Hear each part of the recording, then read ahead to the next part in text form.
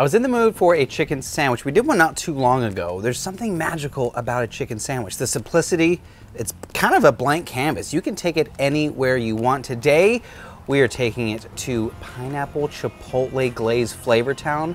It's too easy not to try this one. I say that a lot. I feel like everything I do is easy. This one is unbelievable. Let me show you how to do it.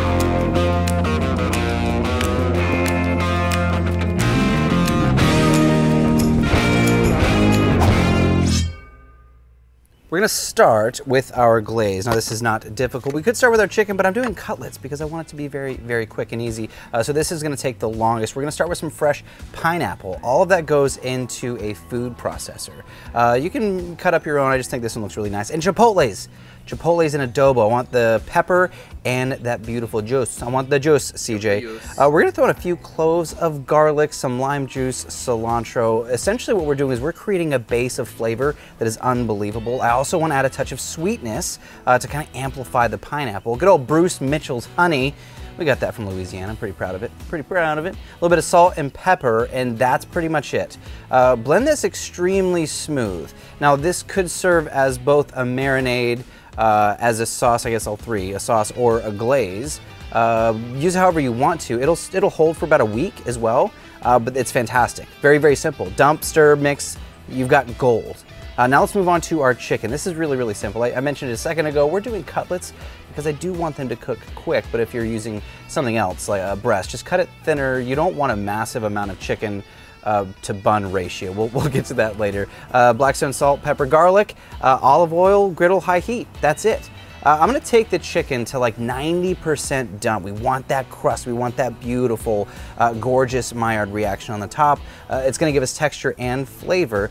Now we're gonna take a brush and some of that stunning, stunning glaze over the top. Look at this. I mean, I get excited just seeing that shiny, glistening, deep goodness. Look at it. Over the top, and feel free to flip multiple times. Now there is some sugar in this, both from the honey and the pineapple, so you want your chicken to be almost done before you do this part because you don't want it to burn. So give it a few flips, give it a few glazes. We're gonna toast our buns. Today I'm using Martin's potato rolls. Just a bit of oil. Make sure you don't put it in any of that leftover glaze because it will get sticky and burnt. So toast the buns. Now it's time to build. I go simple with the chicken sandwich. That pineapple chipotle glaze is the star of the show here. So lettuce, tomato, onion. I mean, it's pretty much that easy. If you want to add a sauce, you can. You don't need it. There's so much flavor in this chicken. And I don't know how to describe perfection other than look at that. Smoky chipotle, sweet pineapple, Bruce Mitchell's honey. Don't forget. Don't forget it. There's some magic. There's some magic going on here. I don't want to talk too much. Why do you not just cut the chicken in half? Yeah. Instead of having giant pieces of chicken sticking off the side. Why are you trying to make fun of me? Actually, Ethan, come here. Well, to his point, this one is perfect. This one's perfect. This one, you know, it's got a little extra. It's just a little extra. Oh, but enough talking? Yep. Time to proper eating? All right, dude, how hot is it? Perfect. That looked like it was going to be steamy with that amount of adobo. It's Chipotle. If you weren't ready for heat, get out of the kitchen. Hey. It's definitely got some heat. It's not insane. Okay, it's manageable heat? It's not insane. Oh man, it's so good though. If you were, speaking of heat, I want more. That's how I roll. I want more. Danger will. Here's what I'm doing. I'm gonna do one more little brush. Look at that. Oh, come on now. It's so pretty. You know, you could, if you wanted to, use this as a marinade. This would be amazing with shrimp. Marinate some shrimp in there. I want that little extra. Let me get this bite, because I think this is the bite I've been waiting for. Time after all this time. That's the one. Here's the thing. Simple, easy, little delicious, yellow, different. Different. Simple technique, right? Everything that went into that glaze is interchangeable.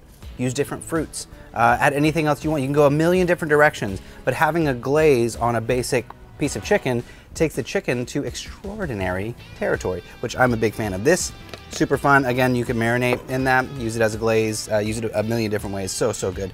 That's all I got, man. Hang on. Heat's coming. Catching up. Heat's coming now. Don't order a Chipotle, pineapple Chipotle chicken sandwich if you don't want some heat. That's it. That's all I got. If you haven't yet, click the subscribe button down below. Click the bell icon as well so you get a notification. Go to griddlenation.com for some fun Blackstone swag. Watch all the other shows on the network. Leave us a comment. Share it. Tell your friends to check out this awesome, fun show that's a little bit better than CJ's First Cooking Show. Not a lot better. Nah, dude. A little bit better. A little bit more elevated. This is Cook, Eat, Repeat, where we like to help you become a better cook one recipe at a time. I'm your host, Chef Nathan Lippy, and I'll see you all in the next video.